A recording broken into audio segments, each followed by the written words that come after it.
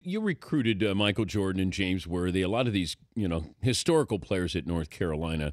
But at what point, when you're watching as an assistant coach for the great Dean Smith, do you look at Jordan and have a conversation with Dean and you go, holy smokes, he's so much better than I thought? Well, it went on for 15 years. I mean, the first time I ever saw Michael Jordan, it was our camp, and I was in Carmichael at that time running an afternoon session, and Eddie Fogler, another assistant, asked me that night at dinner before we had the large meeting with the entire camp and camp staff. He said, "You see anybody you liked?" And I said, "I think I just saw the best 6'4" high school player I've ever seen." And that was my remark after seeing Michael the first time. And yet he was better the next year, and he was better the next year, and he was better the next year. But why didn't Dean let him go? Oh, Danny, come on. You're too smart for that. Jesus. He did let him go.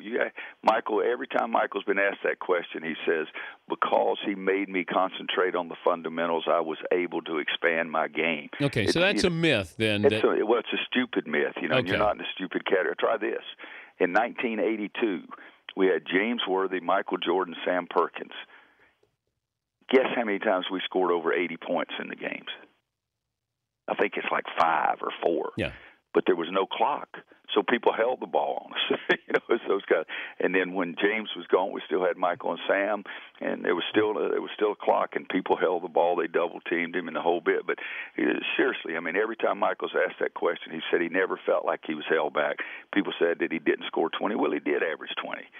But the bottom line is that Coach made him a much more fundamentally sound player, and it's like the guy with the great golf swing, like yours, I'm sure.